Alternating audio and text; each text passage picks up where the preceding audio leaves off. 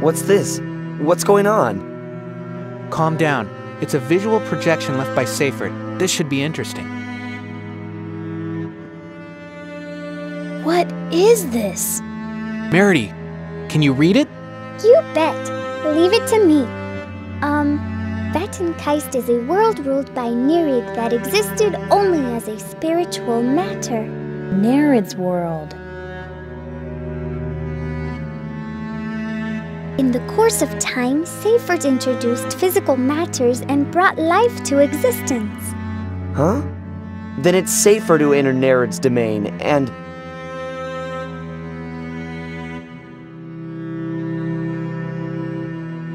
Thereafter, Vattengeist was sealed, and what was created is the world as you see it today.